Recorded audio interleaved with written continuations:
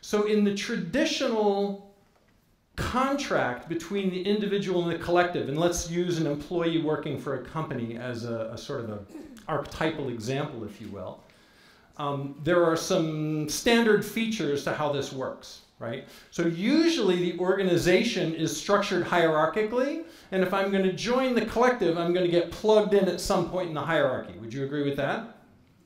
Yep. And in these organizations, there are certain norms and standards and rules, and those norms might include a purpose or a mission or a vision, and they might include values, right? That those could be part of the norms of the organization. Some of those norms will be explicit and some implicit. And if I join the organization, I'm explicitly or implicitly agreeing to follow those norms. True? Good. And usually there's some arrangement in which I'm going to do something for the organization. Usually I'm either going to do work or I'm going to provide some sort of resource like money or something like that to the organization. And then the organization's going to do something for me. If I'm providing work, usually the organization's giving me money. Not always. But there's some sort of trade there that's part of the contract. You agree with that? That makes sense? And then the last part, which I think is most important, which we don't really think about very much, is I actually cede some amount of power and control to the organization. That I actually give up some level of self-determination in exchange for being a member of the group, especially if the organization is structured as a hierarchy. And the further down on the food chain I enter the organization, the more power and control, the more self-determination I give up in exchange for being part of the organization. Would you agree with that as well? Good. Now, we may not think about that. It's often not a consciously engaged in deliberate adult act of giving power over. It's usually much more unconscious and subtle than that, but it's definitely going on. So we've started to see a lot of side effects from this contract that don't really work that well for us, right? As we look at how the world is functioning, in particular how business functions, we see that there's a lot of symptoms showing us that that's not really working all that great. What are some of those symptoms? Depression. What's that? Crises. Burnout. Lack of trust. Low employee engagement. That's a beautiful one that covers a lot of territory. Lack of innovation. Waste. Say it one more time. Staff turnover, very high turnover, right, which is a side effect of disengagement. So people will constantly be moving from organization to organization looking for better conditions, but since the contract is roughly the same in all the organizations, that just tends to go on and on and on, and they're not really finding some place they can land. The longer someone stays in one spot, usually the lower the organization is and the more likely they're going to leave. So it's a question of how long they can stand it in a certain sense, right? So I want to get at some of the beliefs that are underlying this. If we're using hierarchy as the organizational structure, and we'll talk more about that in the breakout this afternoon, then there are some beliefs about hierarchy and why we choose to use it that are fundamental to how this contract works. For example, one of the beliefs is somebody has to make the decision. Somebody has to be accountable. The buck has to stop somewhere. How many of you have heard that coming out of somebody's mouth at some point? That's a belief, right? It may or may not be true, but people behave as if it is always true, right?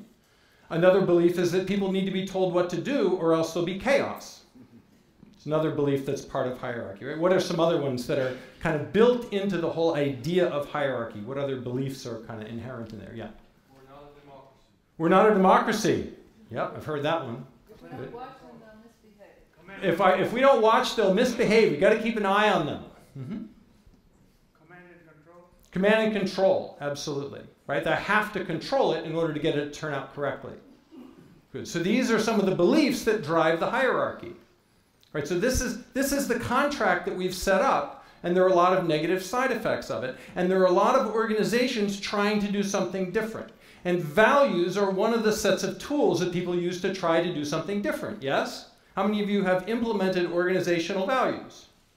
How many of you have found benefit from it? Good. I would argue, however, that the implementing of organizational values doesn't fundamentally change that contract, that we have to do more than that. Does that make sense? Can you see that? So there's a project that's been going on now for decades, and I call it patching hierarchy, right? Where we're now making modifications to the fundamental contract without actually changing the contract itself. For example, trying to make more collaborative organizations but leaving them in a hierarchical structure. That's a patch, right? Or creating bottom-up channels of communication within the hierarchical system, which is inherently top-down. Creating a higher purpose for the organization would be another one. There are mission, vision, and values, which, by the way, most mission and vision and values don't really work that well because, in my judgment, we'll talk more about that this afternoon, they don't actually generate much emotion. That's the real standard for testing missions and visions and values and stuff like that. And usually those efforts are deemed failures by the rank and file employees, even if the leaders are excited about them. Good. So these are all what I would call patches to hierarchy, ways of modifying the system that don't necessarily change the fundamental contract. Am I making sense? And we've done more and more and more of this. In fact, there's a very interesting, I wasn't even planning on talking about this, but there's a very interesting side effect that comes from doing all this patching, which is we keep adding more responsibilities onto the job description of the hierarchical leader. So originally it used to be that you were supposed to give orders and you were accountable for the result. That's the old, building pyramids hierarchy, right? The classic one. It's about 3,500 years old or so, something like that. Good. So, no, I'm sorry, 5,500 years old. So now we say, well, this doesn't really work all that well. We want to patch it. Let's make the hierarchical leader also responsible for conflict resolution. Good. Okay. All right. We can do that too. All right. And for employee development. Good. And now the hierarchical leader has to be a communication up and down and maybe sideways too. Right? What else do they have to do? What are some other roles of the hierarchical leader that have been added? Lead the culture. Absolutely. Lead the culture. Motivate those employees. Create value. Good, and the list goes on and on. So now you can put down 6 or 8 different, you have to solve HR problems, stuff too, right? 6 or 8 different individual roles that have all been collapsed together into what we call a hierarchical leader. So much so that it's now not feasible for any single human being to perform all of those roles well. And whoever's working for that person now can justifiably complain about whichever of those roles that person happens to be bad at. Maybe they're bad at facilitating meetings, or they're bad at project management, or they're not a warm and fuzzy communicator, right? Whatever it is, they'll get kind of beat up at the water cooler for that, but it's actually an unachievable task. It can't be done. No one can do all of that stuff.